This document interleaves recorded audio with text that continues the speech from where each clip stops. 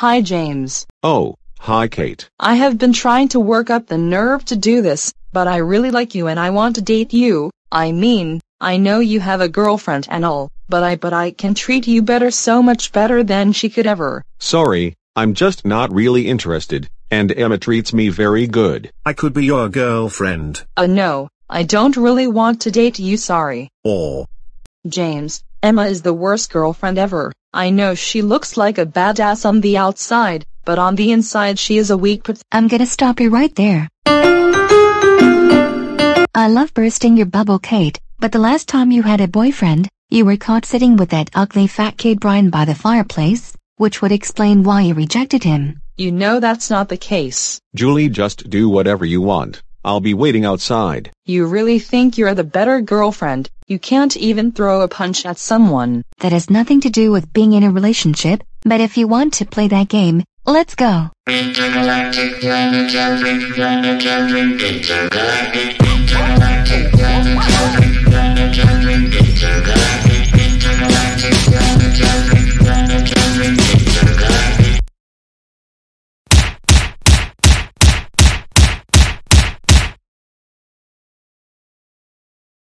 Emma, you really have to relax. You didn't have to get into a fight with her. Sorry. Oh, and by the way, my parents divorced and my stepmom and stepsister are very mean to me, so let's just go to the pool so I can stop worrying about it.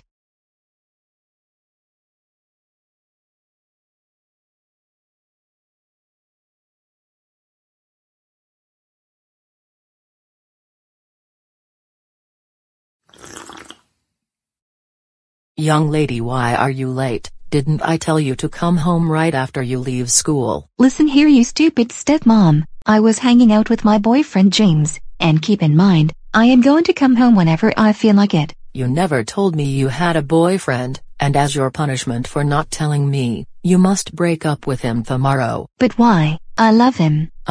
Well, my daughter got cheated on and I wouldn't want that for you. Oh, shut the f*** up. You are just jealous that your daughter has not, and will not have a successful relationship, and I am not breaking up with James, and that is final. Fine, you little rat. Don't forget to mop the bathroom floor. I just showered. And don't forget to make our beds, vacuum the floor, mow the lawn, go buy batteries for the TV remote, do my laundry, and wash the dishes, and organize my jewelry. Fine, I guess I have no choice.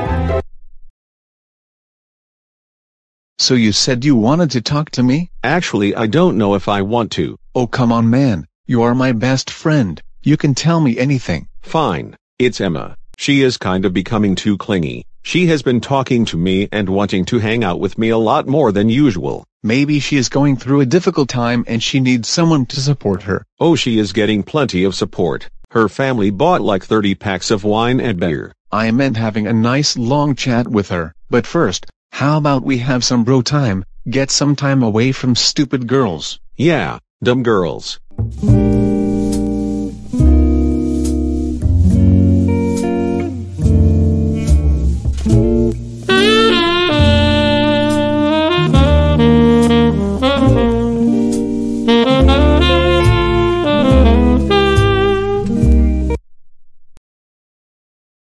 Emma, what the hell are you doing here and how did you know where I was? I was checking your location on Snapchat. I'm on ghost mode, Emma. Wait, no, you better not have done what I think you've done. I might have kind of turned show my location on your phone while you were in the bathroom. God damn it, Emma, this is the exact reason I wanted to get some time out. So kid, You said that your girlfriend has really been a bit too controlling. You said that she followed your phone location up to the mountains. Well, yes, I was getting really tired of her following me around. I just felt like I needed a break. When me and my friend got down from the slope, she was standing there and she was upset I didn't tell her where I was going, and I got really mad and I just walked back home. Young man, why would you feel this way towards your girlfriend? I understand that you wanted a break, but are there any other instances when you thought she was being too needy? Well, I remember that she was waiting outside of my house for 2 hours. She followed me to the water park, and there are a lot of other examples. I remember going through the exact same thing when I was in high school. Me and her just couldn't make it work. Okay, and before we leave, let's pray to the friends of our wives and girlfriends and plead for forgiveness because we were gossiping about them. Dear the friends of our wives and girlfriends, it is us again. We are sorry for gossiping about our wives and girlfriends and ask for your forgiveness. In Lady Gaga's name we pray. Amen. Amen. Oh hello. Hello. You go to Gainesville Elementary, right? Yes, I do. I've heard you have a girlfriend. I didn't mean to eavesdrop, but I heard that you weren't too happy the way she was acting. Oh, that's all right. And yes, she is getting really annoying. I can totally relate to that. I broke up with my boyfriend 3 months ago for the exact same reason. You seem really nice. Do you want to hang out at the country club tonight? Sure, that sounds like fun. Hey Kendra, sorry I'm late. Oh, it's fine, James. This is a great party, isn't it?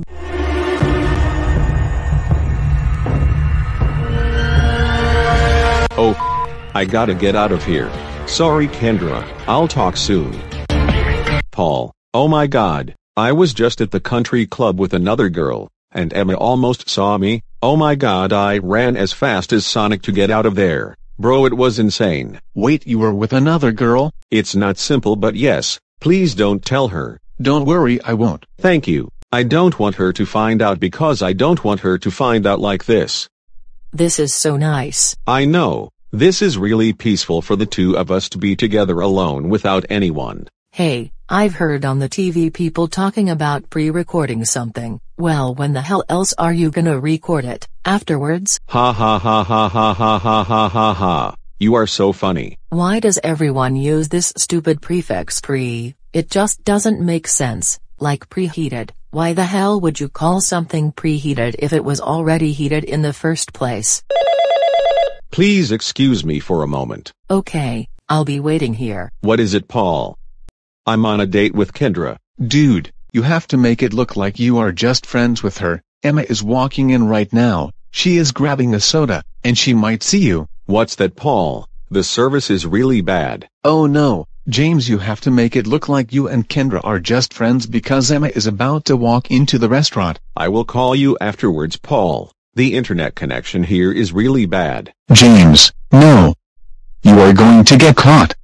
Emma is about to walk in. Sorry about that. That's alright, it happens to all of us, like when you burp. Ha ha ha. Man, I love you. Oh, you love her, James? Oh, here we go. Seriously, after all of the things we've been together, you really do this to me. Oh, don't exaggerate. I'm not. Oh yeah, right. Why would you go behind my back and do this to me? Jesus, would you stop yelling?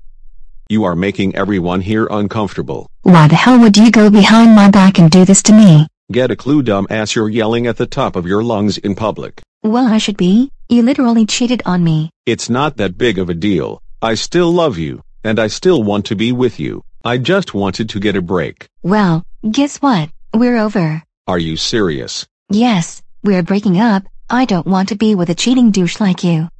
Well, I have some bad news. Emma walked into the restaurant and she saw everything. That is what I was trying to tell you in the restaurant, idiot. Oh yeah, the service was really bad. Well crap, I guess me and Emma are done. Yeah, that sucks. But hey, you still have Steven, Brian, and me. You still have us. Yeah, I guess so. Well, I am going to go for a walk then go to bed. I took my love, took it down. I climbed a mountain and I turned around. and I saw my reflection in snow-covered hills till the landslide brought me down. Oh, mirror in the sky, what is love? Can the child within my heart rise above? Can I sail through the changing ocean tides? Can I handle the seasons of my life?